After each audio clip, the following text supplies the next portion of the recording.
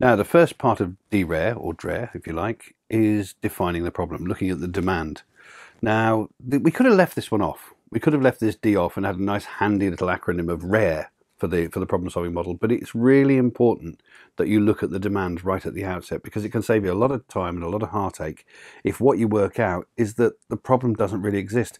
This happens quite often. It's where you get a complaint about something and then you go and investigate and you look a bit closer before you start taking any action, you find there isn't actually a problem there in the first place.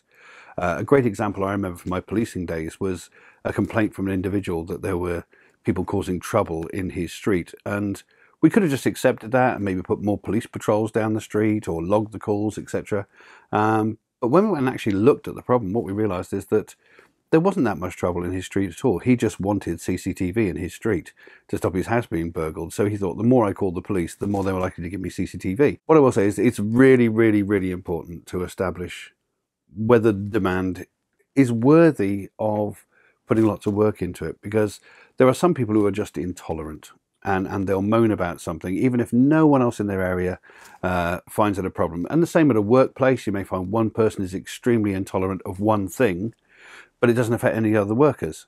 And you may have to then be a little bit concessionary, maybe do something to help that particular worker to have a more pleasant work experience, but without necessarily inconveniencing all the other people who are quite happy with working the way they are.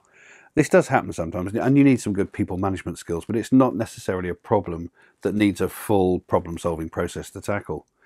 And when it comes to defining the problem, you should really be able to describe your problem in one single simple sentence. If you can't do that, you may have more than one problem, or you just don't properly understand what the problem is. If you can't describe your problem in one simple single sentence, then you may have more than one problem, or it may be that you simply don't understand what the problem is.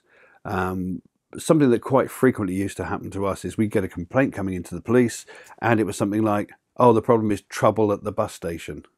Now, that's not a defined problem. It's an indication that there's an issue that needs to be resolved, but trouble at the bus station is too nebulous. It doesn't mean anything.